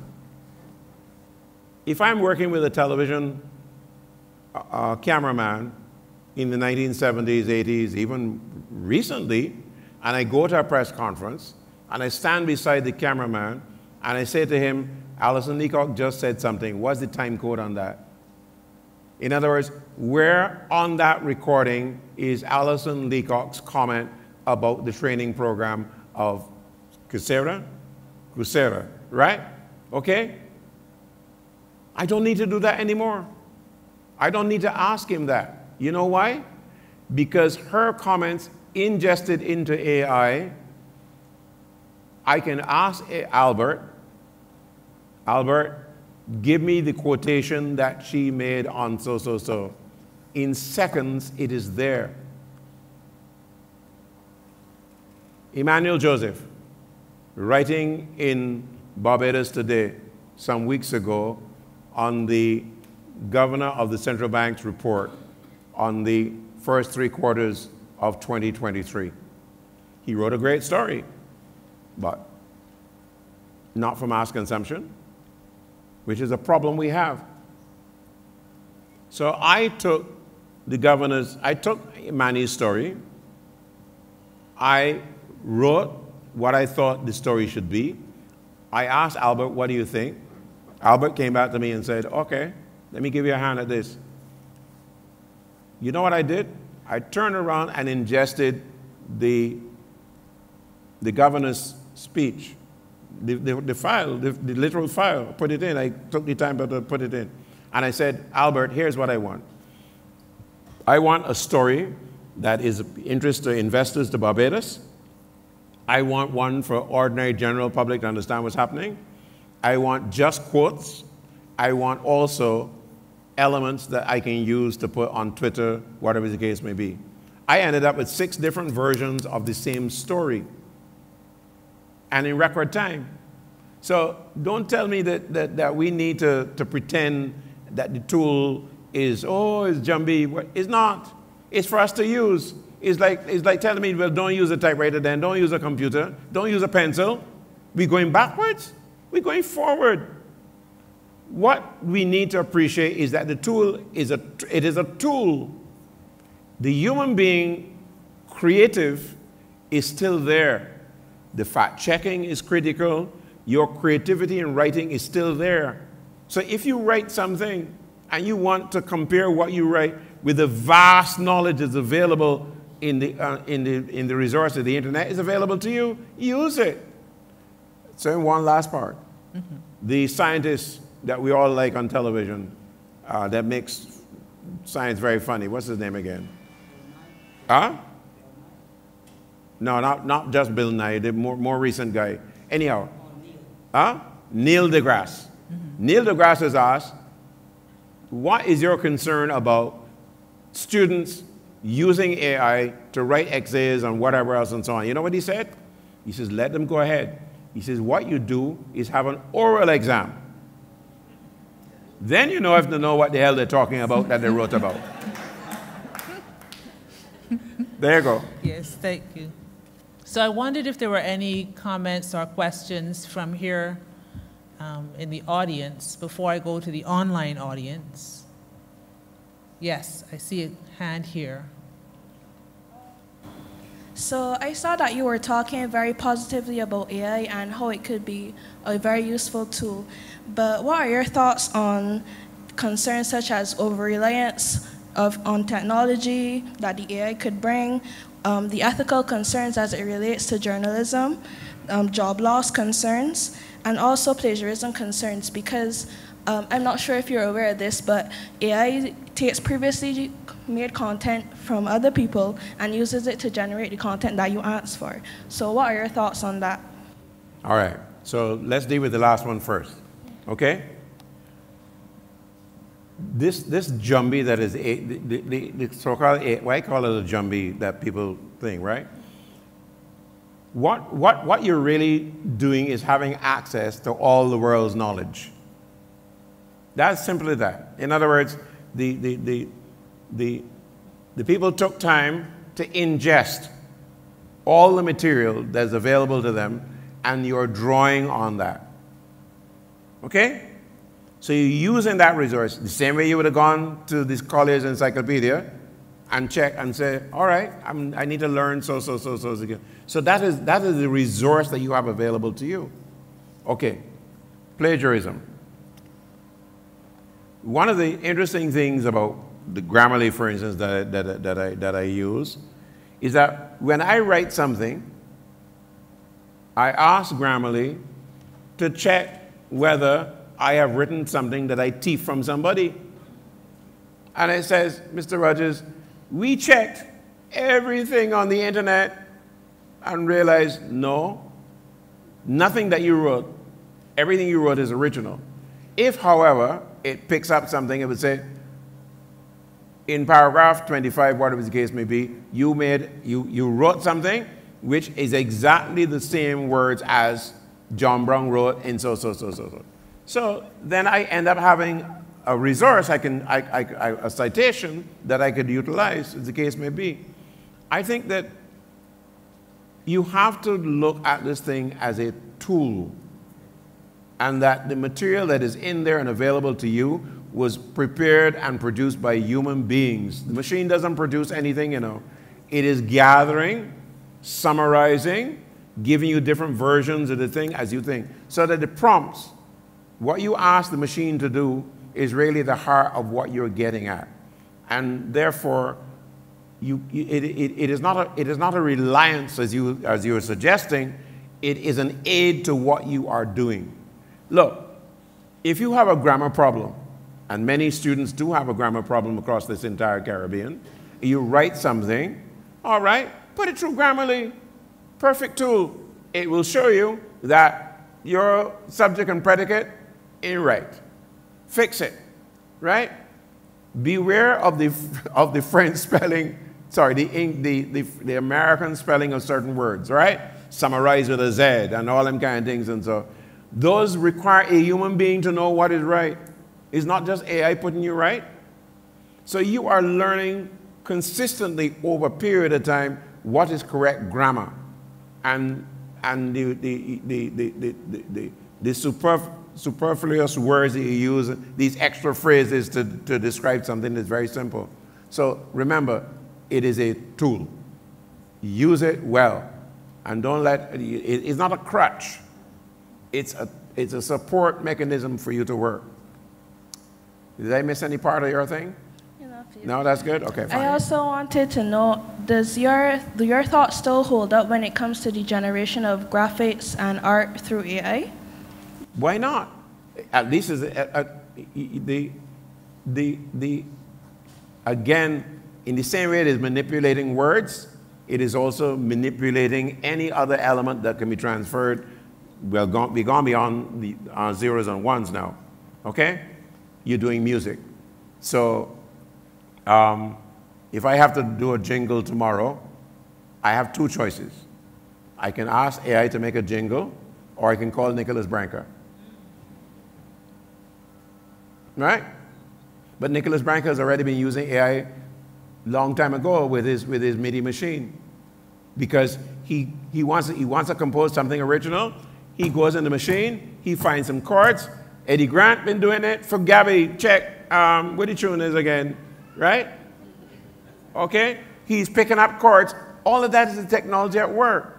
So you get an example of chords to set up something, and you add rhythm to it, and you add beat, and Eddie got vexed. I mean, Eddie got Gabby vexed as hell because he didn't. We always in the morning still trying to put this thing together. It is about using the technology to your benefit. That's it. I wanted to switch lanes a little bit while other people are thinking up their questions or observations to the comment you made about avoiding fake news. Yes. And I'm curious about the relationship that news, individuals who, like you say, will sit in their homes and create broadcasts, the kind of future relationship you see between those people, what we currently have as established media, and looking at information now as entertainment, because that's what sensationalism does. It takes information and turns it into entertainment. It's not about fact-checking. It's not about, the truth.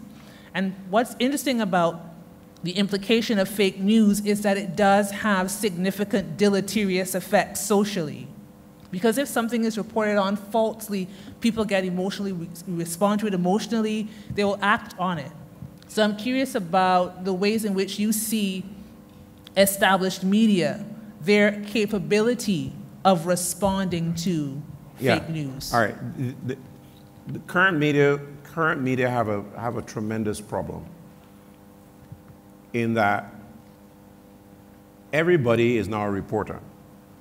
Everybody is reporting immediately about everything and anything under the sun. So where, for instance, you had gossip.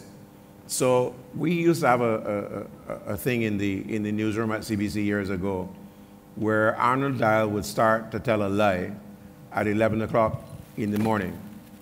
And by 4 o'clock in the afternoon, the story that he told was so big and different from what he said first, right? So we used to talk about this gossip train going through the building. People get on the phone and call somebody and say, boy, you're here, so. That person tells the next person, the next family, the next friend, which the case may be, very narrow, confined compared to today. Now, you post it. You're posting it on Facebook. You're posting it on Instagram. You're posting it on all these things. All of those platforms have hundreds of people all taking that one story that is so wrong and carrying it all around the place. And the poor media people spending the whole day trying to get to the source of this story to be able to tell you the right thing. The damage is already done. Yep. The damage is already done. We had a case just recently in the news with the attack in the Gaza. The report said that the Israelis had bombed the hospital and killed 400 people and whatever else, and children and whatever else. It turned out that the number 400 was wrong. But it set off a chain reaction across the entire world. Because, boy, you can't kill 400 people. You mean, we reached the point now where we're quite comfortable with maybe if we kill 20. That's where we reach. Wow. You understand? But not 400. But the damage was already done, and that ripple effect has gone on and on and on and on and on. So the media is facing the problem of being the final arbiter of exactly what is news, up against everybody who goes down the road, sees an accident, takes a picture, and distributes it left, right, and center, including the bodies left, right. We can't do that. We can't put dead bodies exposed like that on the cover of the paper or on the TV. We cannot. It's against our rules of operation. So what I see there's three questions, and there's one from the online community. So what I'd like to do is start here. Hold on, I have the mic. I'm sorry. I got the mic. Okay, here for all it. right. I ain't getting no there neither. I was asked to stand, so I stood. You ever consider the joys of job in radio? No, different guy. I got to keep standing. Yeah. Oh, there. For the TV people. Oh, what a pity. I should have worn my hat, man. Yeah, excellent presentation, Julian. Thank you. Nice walk through history. I wish you would have the Christmas jingles in there, because I think Rediffusion and Christmas jingles came together. Yes. I'm not sure if you're familiar, but obviously you're familiar with them, but yes. Some of the guys in here might have been too young. How many shopping days you have left for Christmas and stuff. Have you done your Christmas shopping? And I've been begging a gentleman called the late Dennis Johnson to find those things, and when you threw the records out and you changed over to the new technology and stuff, all those things apparently got lost. And that's really a pity. But you mentioned quite a bit, and you brought back all of those memories and stuff. But the thing about AI, I have to say quickly, because I know she's looking at me, she has questions to, AI, I'm thinking, can do deeds and bills too. They can settle arguments and discussions. Mm-hmm. They can do contracts. Yeah. I'm thinking not about using it as a tool. I'm thinking about a complete replacement of swap out and swap in. And I don't know, that kind of swap out will be a hard ask for some individuals in Barbados, because, change is nice, but not that kind of a change. AI is certainly a very powerful tool and very threatening to certain types of professions in Barbados. But with regards to your particular profession, I appreciate the fact that you guys are excellent interviewers. You make people feel comfortable. You draw out the best in people. You put a gloss on the most average person, so by the time you're finished talking and interviewing them, they're very special. You make Larry King and those, and yourself, I think you got David Ellis in here somewhere. You guys are very good at interviewing. I'm not talking about the AI part. What about the part where you're supposed to operate as a fourth estate? Okay. I mean, that used to happen back in the day when you had the old-fashioned politicians, but nowadays you got these guys who are so highly qualified and highly skilled at using the media. It's very difficult now to demonstrate that these guys could probably go wrong, go off the rails. You'd end up polishing them even more, and they find them using the media now to make themselves look even better, as opposed to the media finding opportunity to demonstrate to the public, well, my job is to enlighten you. Mm-hmm. So by the time you get to the polls, you'll be far more educated. Right. Does that make sense? Yeah. It is an interesting matter that you raised, because only this morning, Chelson, you owe me, because you have me thinking about this situation night and day. I get up in the morning thinking about all the things I'd like to raise. You raised something, and I'll tell you what I thought of this morning. When I worked at Rediffusion moons ago, there were a couple of things that we had to know as radio announcers. One, how to react and handle if the Queen died. And the other was how to handle the politics of a general election. And what struck me today was that those rules have been completely rewritten. If the Queen dies, or had died, and any member of the royal family died while we were on the air, we had a guide that said exactly what we had to say, what music to play, when to go to, what do you call that again? No more wine and walk up music on the radio, etc. Huh? Morning period, right. Going to the morning period. All right, so that's on the royal family side. On the politician side, in relation to the elections, the party in power got the majority of the airtime during the election season, which was, you know, from the time the what you call it was called. Not when the election is called, but the nomination day, between nomination day and election. So the party in power, let's say that the broadcast time given to the party in power was 1 hour. The party in the opposition could only get 15 minutes to the broadcast, etc. So it was apportioned. That rule doesn't apply anymore.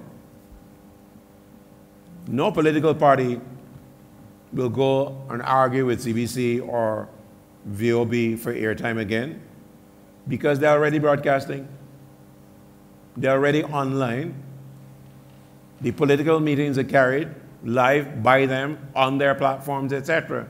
So you giving them 15 minutes for a party political broadcast don't make any sense. They have enough money to buy the ads before nomination day. And, you know, in Antigua the other day, the last election, there was one guy who is so rich that he nearly buy out all the time on the radio station. So his ads weren't 30 seconds long or even a minute long. He buy for a whole tune. A whole tune, you know that reggae tune about there's a place in heaven for you, right? How long is that? That's about 6 minutes long, isn't it? Right? He paid for that to be his campaign contribution. So the rules have changed there, and I think that what you're raising there is one of our biggest challenges, which is how does the media fulfill its role in a democracy? That really is at the heart of this discussion. So we're not just there reporting the news, relaying the news, but relaying, for instance, the counterpoint of contest between the political interest and the public. So the public needs to be informed best about whether they should vote for one candidate or the other. It's not everybody is a die-hard yard fowl going behind one party or the other and going to every political meeting and whatever else. There are people who are not in the midst of that fray, but see the responsibility that they must vote. And therefore, they need to know exactly what are the ingredients of not just the party, but the individual, etc. There's where I think the media comes in. So yes, we give airtime to interviewing, you know, opposing candidates in a particular constituency. We do interviews that we put in the paper and so on. There is a role for us. And I think that is something that we need to look very carefully at. We have to manage it, obviously, because, you know, before we get accused of being siding with one side or the other, as the case may be.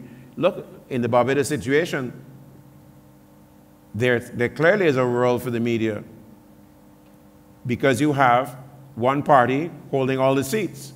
So how does the other side get to be heard and seen in this context? And if you read my book next year, you will hear exactly my particular experiences in Trinidad and in Antigua and in Jamaica and in Barbados, how the politicians move and manipulate and use the media, etc. I mean, you know, I wouldn't tell you it was taken off the air before the 1999 election, but that's in the book. Yeah. I was going to say that I was thinking through your opening comments when you prophesied that we could be here all evening. Yes. Right?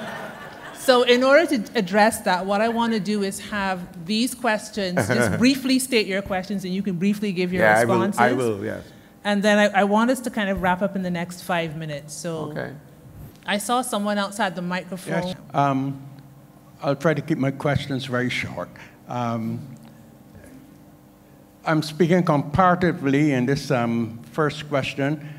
We say we want to go green, but we are still digging for oil. We're saying we want to go paperless. So I want to know how you see the future of newspapers in this paperless society of the so-called future. Yeah. My second question is this. I guess it's you are a Caribbean person, and Rediffusion is one Caribbean, right? That's what I call it, one Caribbean? Yes. So how do you see us as this CARICOM separate nonsense when we could become one nation and we wouldn't need CARICOM? Okay, let me make it very quick. One, to answer your last question, I think the answer lies in partnerships between, among the media entities, and not just mergers and acquisitions, as the case may be. For instance, if something is happening in Jamaica of interest to the rest of the Caribbean, the nation wants to put that together. In the old days, they would send Al Jilks up to wherever the big story was, etc. They can't afford to do that anymore, but they need a story. So therefore, they need a partnership with another media house in Jamaica or Grenada, as the case may be, to get the story. Your first question really raises something that I very fearful of saying, but I will say it nonetheless. Because where I presented the crisis really of the newspaper industry as regard the cost of operation, the challenge here is that if tomorrow a newspaper that publishes daily decides that it's going online only, it can't do that between today and tomorrow. I'll tell you why. If you're earning $1 billion a year from advertising, traditional advertising as the case may be, for print publication, you're not going to get that kind of money from the online edition. So we're between a rock and a hard place in terms of that conversion. It will, you know, we've been saying that the newspaper is going to die and the radio station going to dead and whatever else for many decades now. So it really is a matter of how we manage what our future moves will be. And I think AI gives us an opportunity to move progressively to that. Because what I envisage is this. We need to concentrate on our core business, which is we need to put journalists in the field and create more content that is appealing to various sectors of our audience. And all the other services that we have now, that we have peopled, I'm sorry, we either outsource it, whether it's to AI resources or to other companies that do these specialized services, as the case may be. And we concentrate on the business of journalism. That, I think, is in our future, an immediate future, actually. Good evening. Good evening. I apologize for being late, but I had to be here to see an icon. I just touched down in the country, actually. But my question is basic, but not so basic. And I'm not sure if you touched on it, but it has to do with the English language. Can you bring the microphone up? Oh, sorry. Yeah. My question has to do with the English language, the use of the English language, and it may seem basic, but it's not very basic. Too often, and I said, I'm not sure if you touched on it because I arrived very late, but too often I hear very poor English, poor pronunciation, poor written English in the press. So I'm going to give you some examples. Flora and fauna pronounces fauna. Mm-hmm. I find everybody is myself in. Everybody is myself. And I wonder, what about the pronouns me? I, you, they. Everybody is myself in, themself in, their self in. The other concern is there is certain language that is French. For example, one can say, much ado about nothing. Dr. Leacock knows what I'm speaking about. Mm-hmm. But a lot of people say, much ado. You know, one is French, A-D-I-E-U, right? Another thing, to be quick, everybody, persons. There are 100 persons. What happened? Yeah. Sorry.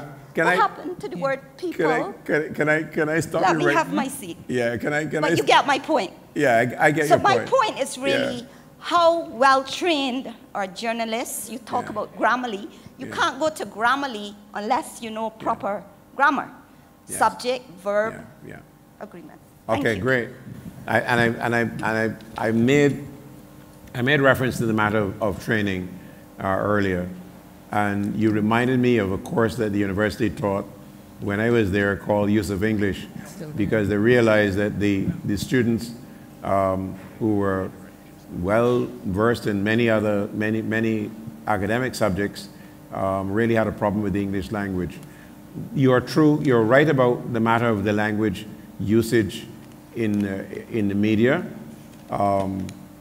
In some ways it's a tragedy because we are supposed to be communicators of the highest order.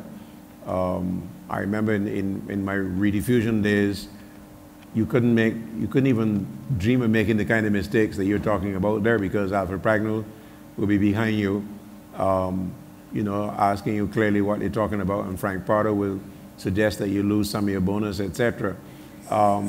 But the language is a problem, and it's not just for the media, it's across the entire society. You raised one of my favorite ones. Everybody talks about persons, and I said, but what happened to people, for instance? So I will only say to you that there are training opportunities. One, the institutions that I referred to, the university has a number of platforms for teaching, and there are other schools in private sector, etc. But the biggest resource we have available to us is on the internet, and it doesn't cost any money. And you have Coursera and all these other people offering free courses, and language has to be primary. We have to get our language right. Otherwise, we're really wasting our time. So to be good communicators, and it's a pity that I didn't get the Trevor McDonald piece to go, because he makes that point as a journalist, where communication requires us to have the highest levels of skill, because the general public, which is the point I always make, the general public does not accept that Julian Rogers does not know Patagonia and whatever else.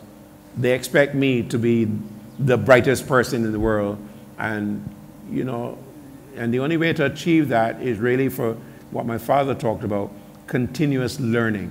And I say the tools are available, the resources are available, and there is no excuse for you not to get your language skills right. And you have a lot of human beings available. You don't just need AI now. You have a lot of human beings around you who can help. All right, so we have our penultimate question down here. Thank you very much. Julian, thank you for your tremendous presentation and for laying the foundation for myself and hundreds of others to get into this particular career. Very brief, how important is local and Caribbean content versus the seemingly strong presence continually of international fare on all the platforms? Okay. And then secondly, we chase the revenue, but what is the moral responsibility of all the agencies who are involved in information, entertainment, and education? Okay. I'm glad you raised that. I made this very quick. You see the rediffusion model?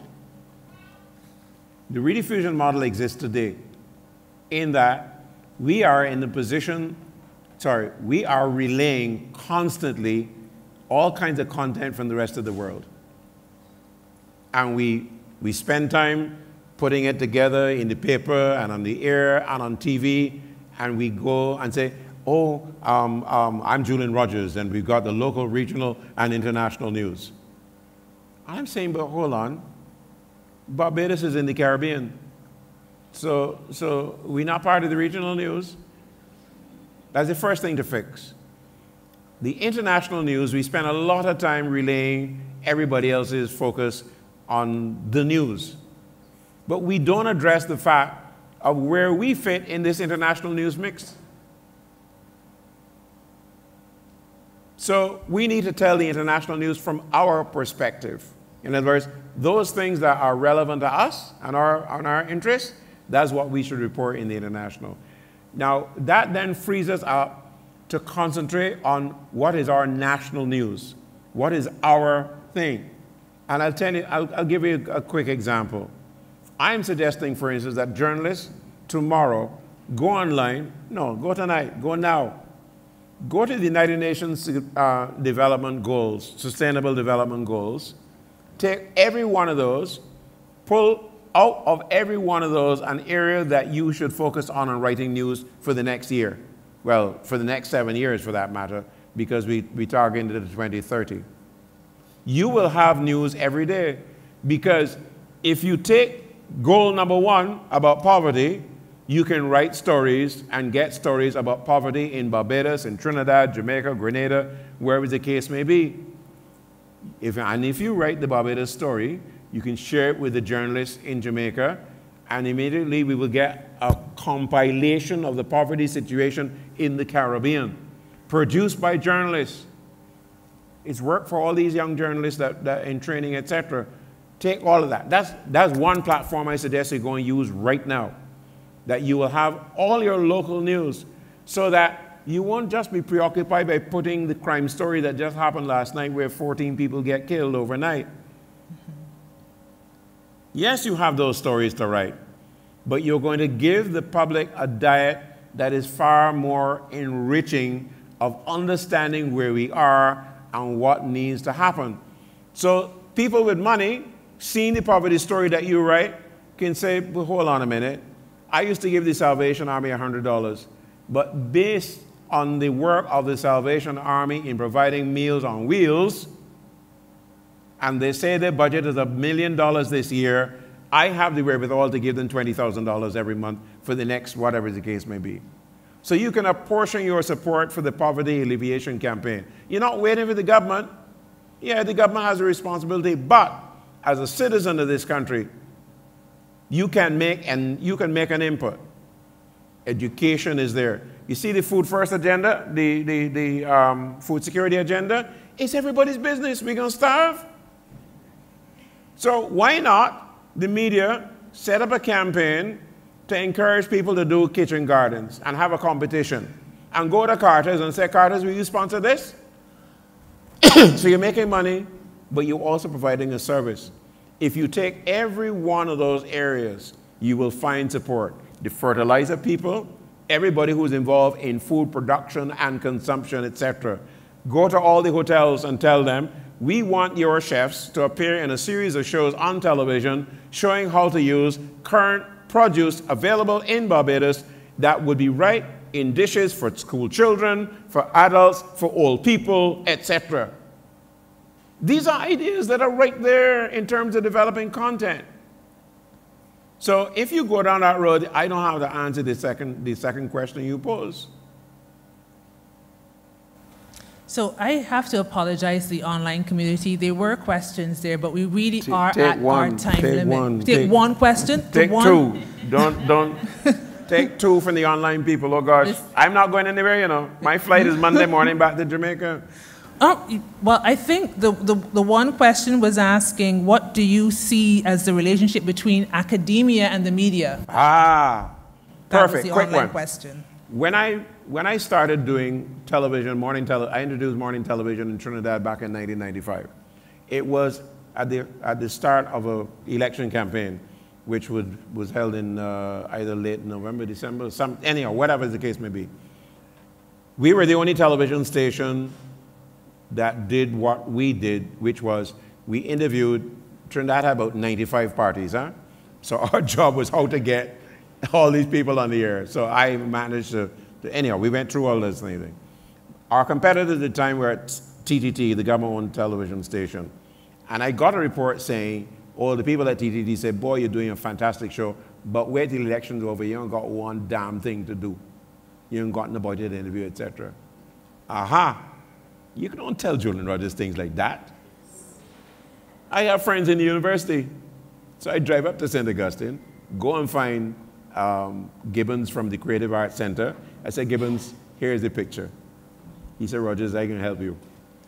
Gibbons, the guy who was head of the social sciences department at the time, and this lady who got killed, she was a lecturer in the law school. Oh gosh, oh Lord of mercy.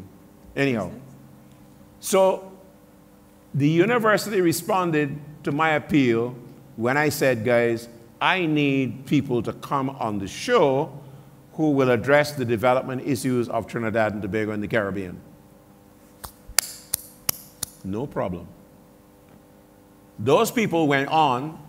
In fact, the President of the Republic, Nur Hassan Ali, when I went to the swearing-in of Basdeo Pandey and so on that day, called me out. Julian Rogers, you're summoned to the presence of the President. The broadcast has finished and I'm busy trying to take off my earpiece and things like that. And the engineer said, Mr. Rogers, you heard that? You heard that? The President wants to see you. I'm ushered into the President's presence. And he says, Mr. Rogers, I'm so happy to meet you. Every morning, I come downstairs, I get my coffee, I turn on the TV, and I watch Morning Edition.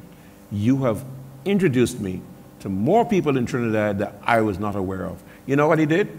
He started appointing independent senators, which was his right, from among the resource people who appeared on television from the University of the West Indies. I am saying to you that the media has an opportunity to partner with all the universities and colleges in the Caribbean, because that is where the expertise is now and in the future. And I appeal to the politicians, please give the intellectuals an opportunity to weigh in on the development challenges and not accuse them of being political animals and whatever else and so on. Their time for politics will come. I made this point to Prime Minister Dr. Rowley in an interview that I did last July. I said, you politicians have been scaring off the intellects from saying exactly what should be said about various aspects of our country. We educate them, therefore they are giving back by giving their expertise to our countries. Let them speak. Let them say, you can disagree with them. Nothing wrong with disagreeing with them. But be courteous in the disagreement. Don't abuse them off and think. They have family and they have feelings and whatever else. But you don't educate people and then tell them that they're dumb, stupid, and whatever else. We need to send that message. And that message is not just to politicians, it's to other people as well. We must be in an environment of a sharing of ideas if we are to move forward in our countries. We cannot be abusing off everybody, etc. This is not America. Let them go on with their damn foolishness. We were brought up with manners and brought up, see, in our Caribbean, etc. Respect is due. So on that note of the environment of sharing ideas, I just want to alert you to the two further installations in this Legacy Lecture series. We'll have one on Monday, November 20th at 7 p.m. She wanted to go home. In the 3Ws Oval with Dr. Michelle Gittins speaking on the topic of women in technology, an elusive target and a missed opportunity in the Caribbean and beyond. And then on Wednesday, November 29th at 7 p.m., this time in the Cave Hill Law Faculty Lecture Theater, Mrs. Nicole Foster will be speaking on a legacy of excellence, charting new paths for the future. And it's at this point I want to turn over the podium to Dr. Nikisha Dawkins, who will give us the vote of thanks for this evening.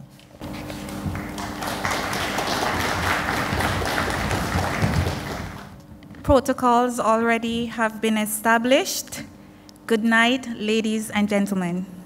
First, I would like to thank the guest speaker, Mr. Julian Rogers, for taking us on this very excellent historic journey through Caribbean media. This was a very intriguing, engaging, and enlightening presentation. And we look forward to finishing those partially told stories when the book comes out. Second, I would like to thank the 60th Anniversary Committee, specifically the chair, Dr. Henderson Carter, and the secretary, Ms. Toyka Ford. Okay. The Nation Publishing, our partners in these lecture series, the UE Credit Union, Markham's Marketing and Communication, the chair for this evening's event, Dr. Nicola Hunt, the US Security Guard for providing us with their services, and Caribbean Cuisine, for providing us throughout these legacy series with their very tasty and delicious selection of food items, including wines and juices. And you will get to partake in this as soon as I'm done with the vote of thanks. So last but not least, thank you to the audience, ladies and gentlemen, for coming out this evening. Good night.